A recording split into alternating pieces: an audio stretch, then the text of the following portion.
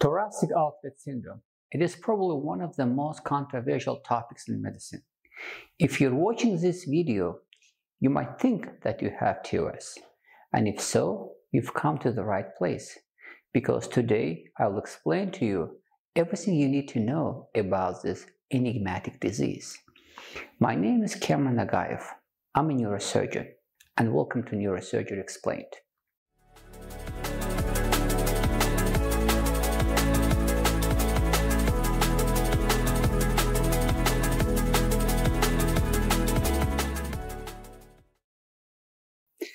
First, I must tell you that this video is not a medical advice.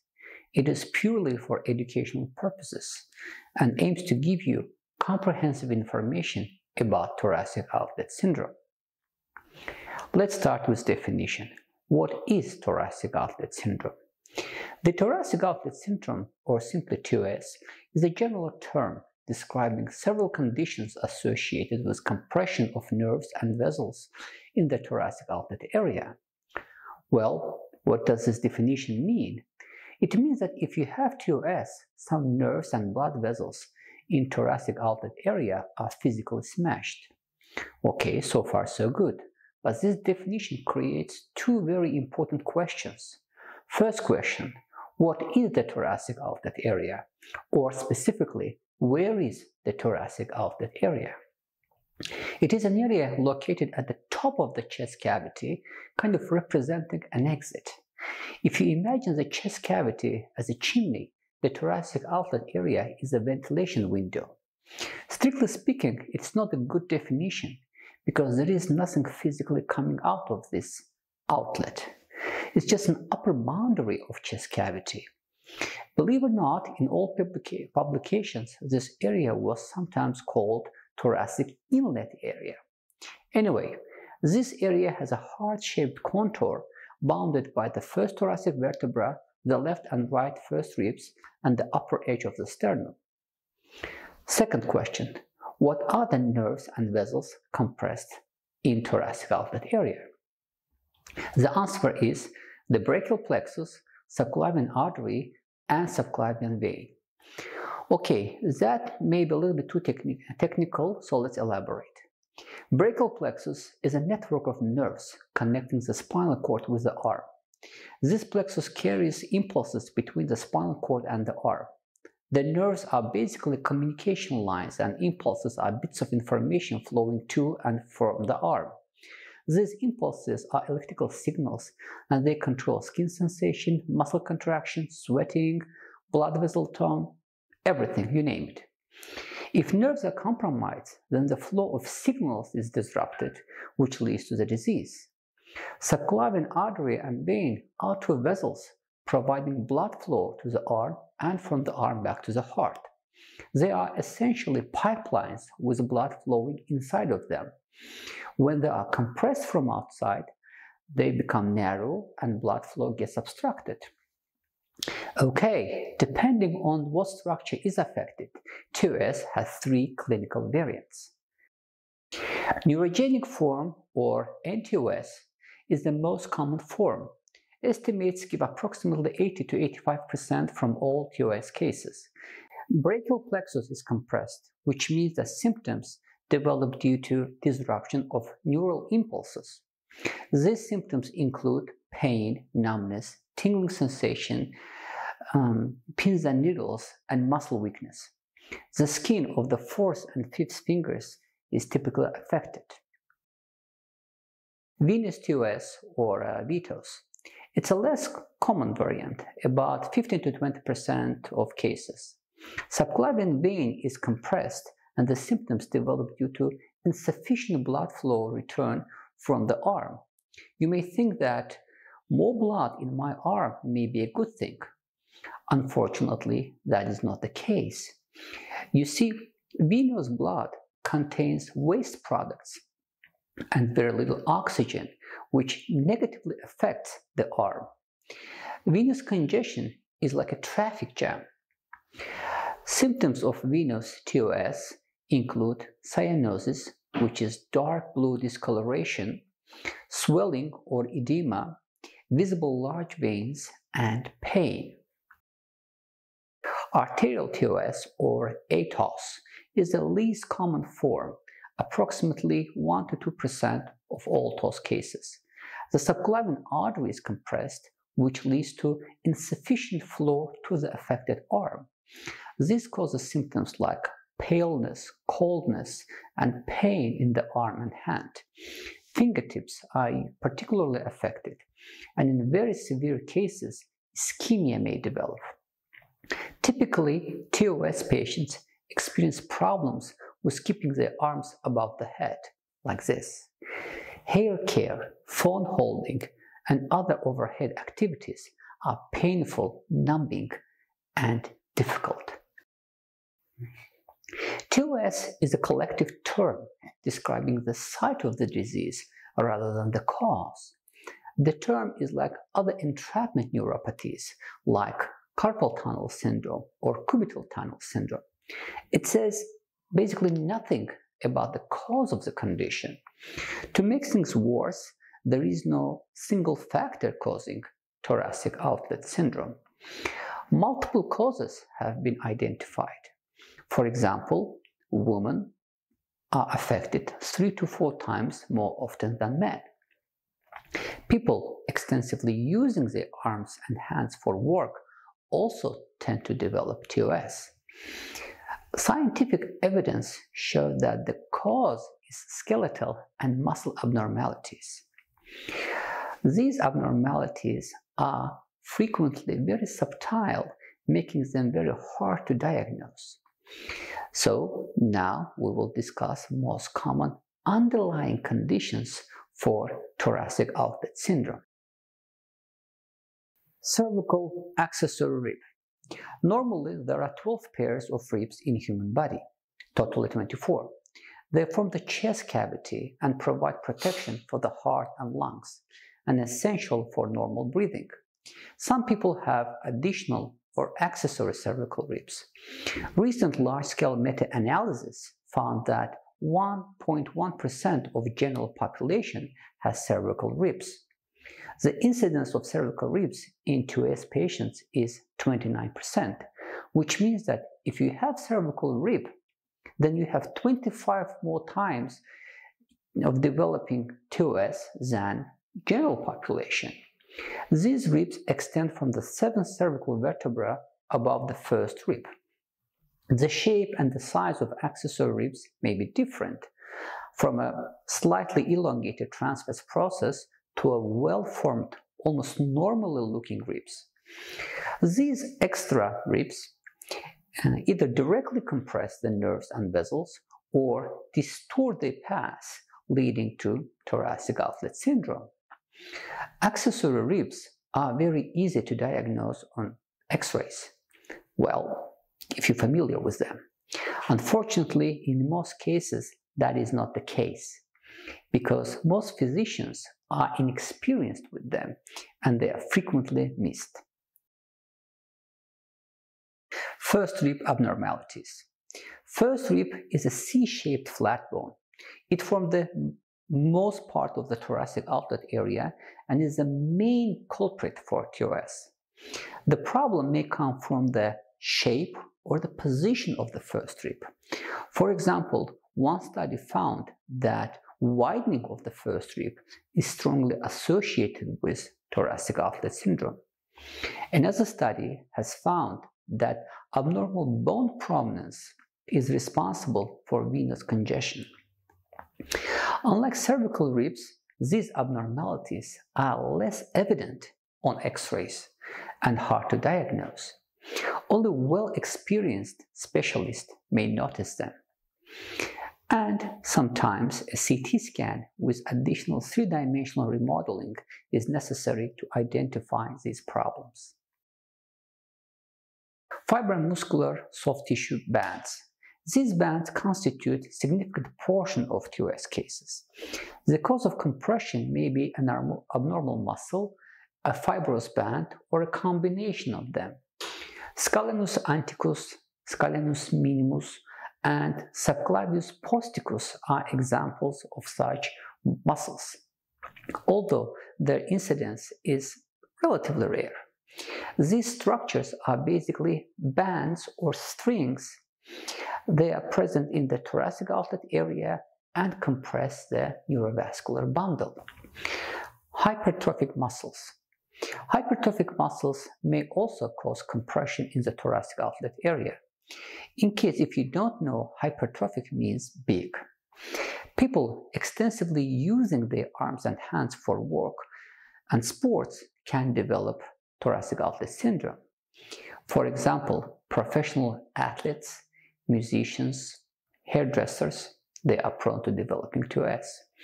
Skull and muscle hypertrophy usually leads to neurogenic and arterial TOS, since both artery and brachial plexus run inside skull and triangle. Subclavius muscle hypertrophy, on the other hand, causes compression and sometimes even thrombosis of the subclavian vein. This clinical variant is called Paget-Schroeder disease. Postclavicular compression. Both clavicle and first rib make joint with the upper part of the sternum. First rib is fixed, but clavicle is quite mobile. Clavicle is attached to the sternum and connects the arm with the rest of the body. It is basically a lever. When arm moves up, the clavicle changes its position and the distance between the clavicle and first rib gets smaller. This gap between the clavicle and the first rib is called costoclavicular space, and usually it is quite wide. Nerves and vessels freely pass through this space. When arm is raised, this space may get very narrow. It is called a nutcracker mechanism. Studies show that in normal person, costoclavicular distance does not change very much with arm movements, while in TOS patients, it dramatically decreases. This nutcracker mechanism is the leading cause of the thoracic outlet syndrome, but it's not easy to diagnose. The best choice is to use MRI because it allows direct measurement of the distance between the clavicle and the first rib. But MRI scan should be performed with arms in up and down position. This is called provocative imaging.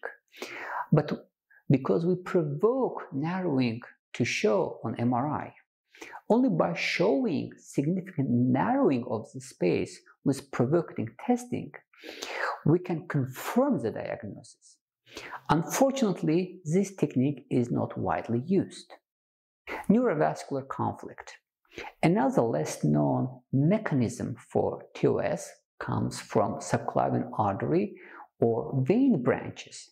These branches loop around the brachial plexus and may directly compress or tether the nerves. These vascular causes have been identified as the source of TOS relatively recently, and research in this area is still going on.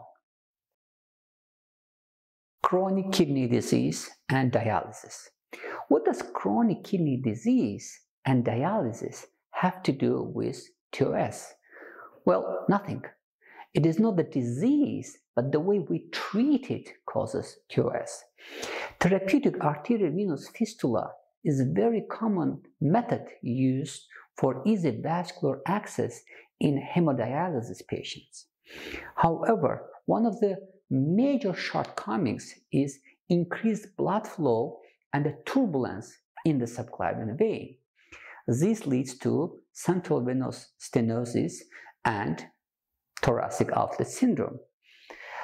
Like in most venous thoracic outlet syndrome cases, this stenosis usually develops in the costoclavicular space where the nutcracker effect between the clavicle and first rib exists.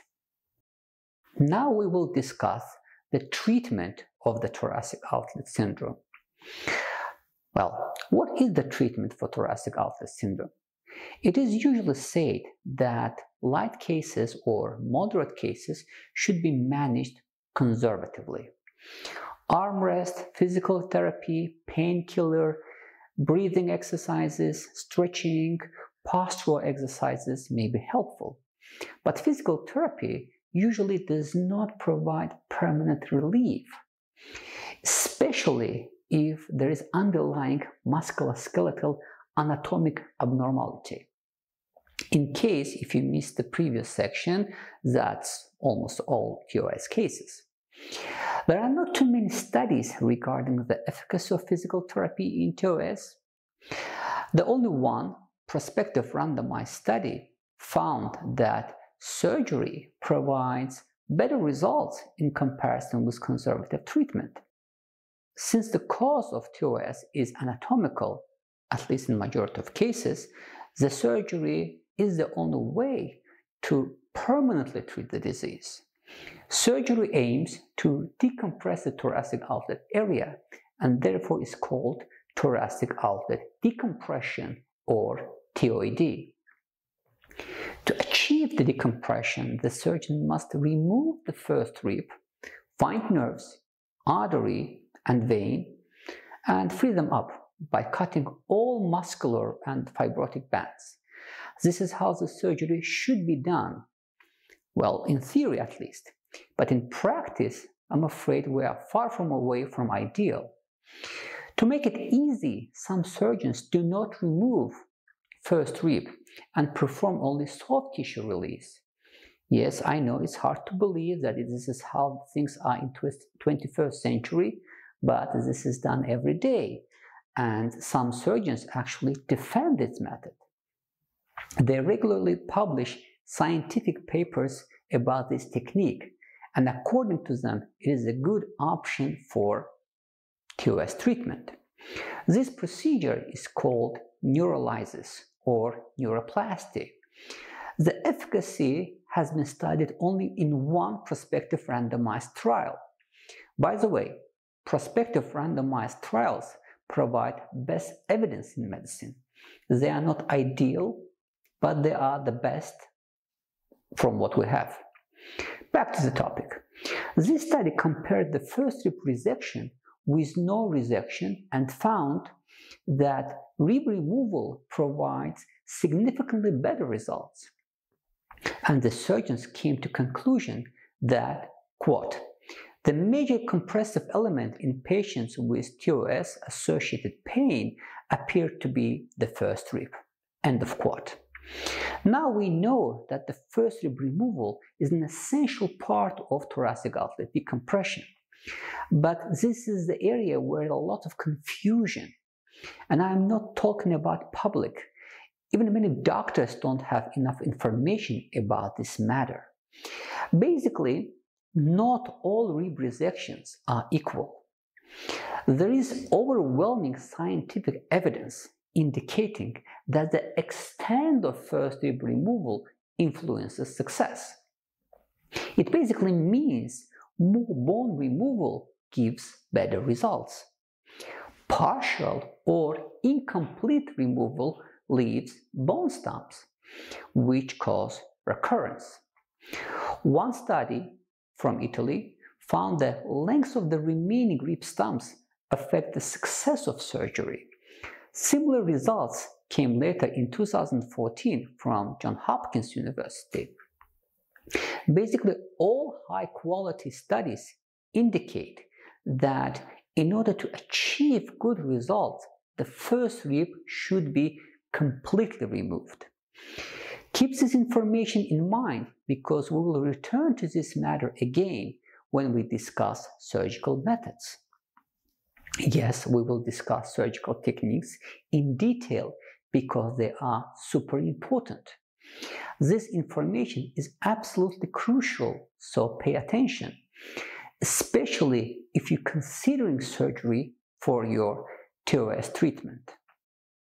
Anterior supraclavicular approach. The surgeon approached the brachial plexus and subclavian vessels from the front. That's what anterior means. And above the clavicle, that's what subclavicular means. So it means that the approach is from the front and above the collarbone. That's simple. The major handicap of this approach is limited access to the first rib. Removal, and I mean complete removal is technically very difficult because the first rib is located deep under the brachial plexus and subclavian artery and subclavian vein. So to reach and remove the first rib, nerves and vessels should be moved away.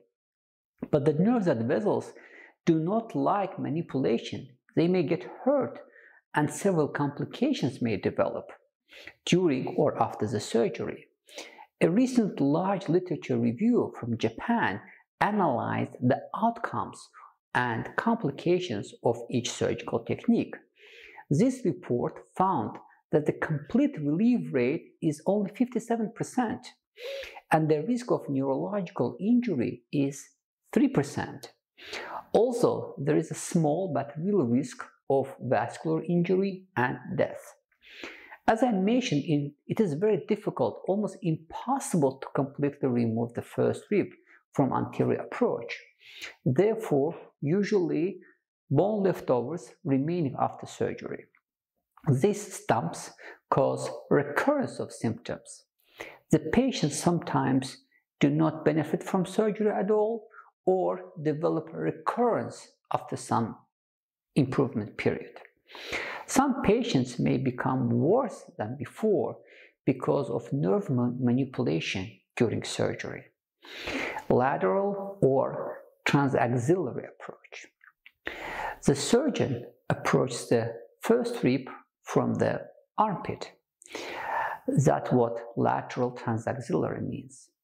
This approach is used by thoracic surgeons. The wound is usually narrow and very deep, and the only mid portion of the first rib can be reached. Therefore, vascular TOS cases, primarily arterial TOS, can be effectively treated. The posterior portion, the back portion of the first rib, is very hard, not impossible though, to expose and remove with this approach. Literature review found 53% of complete relief rate and 5% risk of neurological injury. Again, there is small but real risk of vascular injury and death.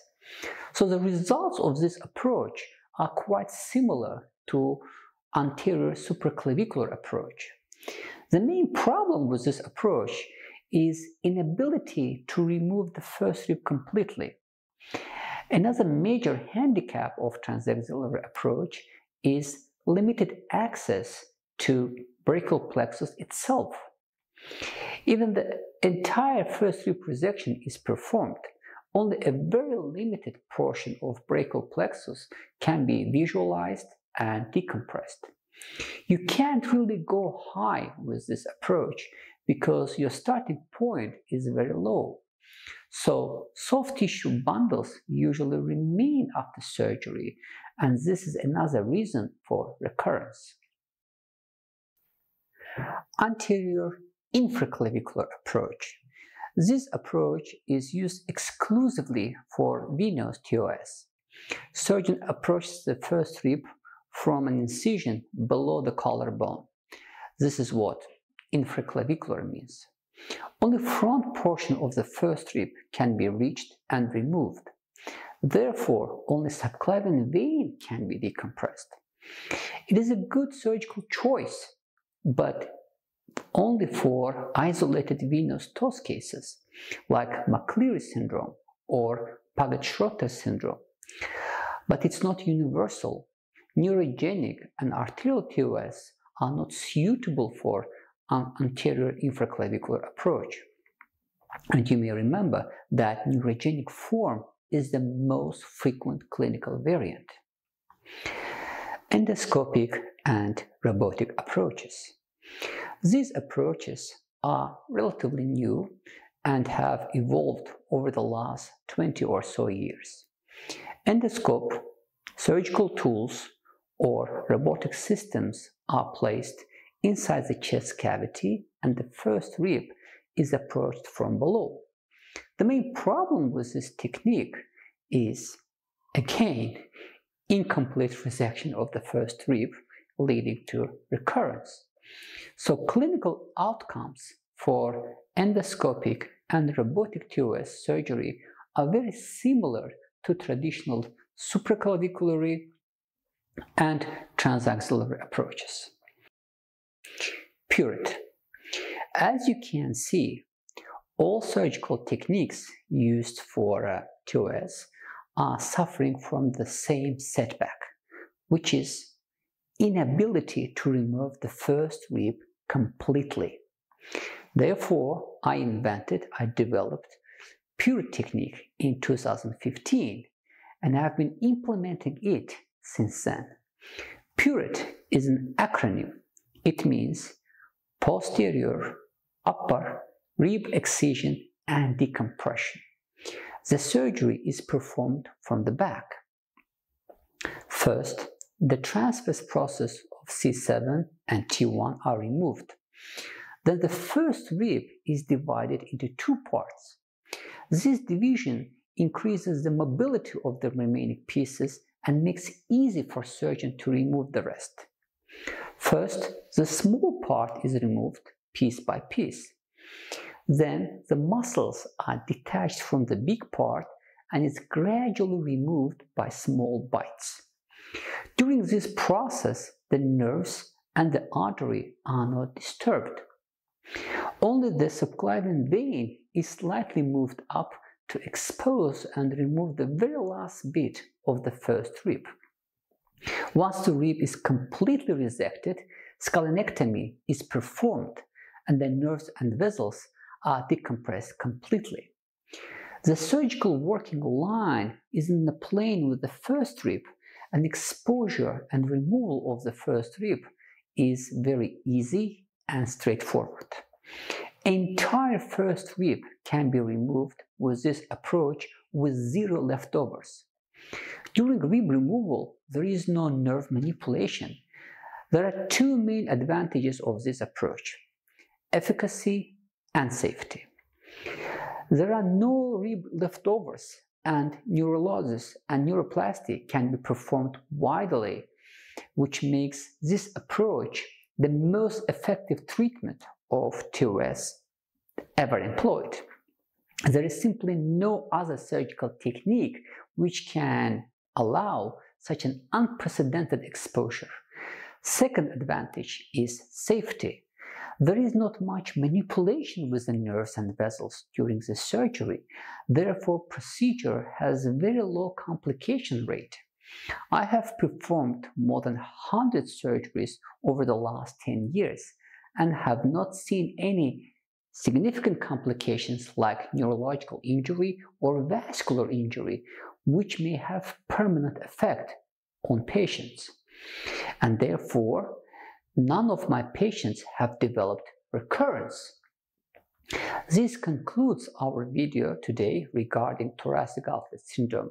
So, if you have enjoyed this one, you might hit the like button and subscribe to the channel. Thank you very much for watching. See you on the next video.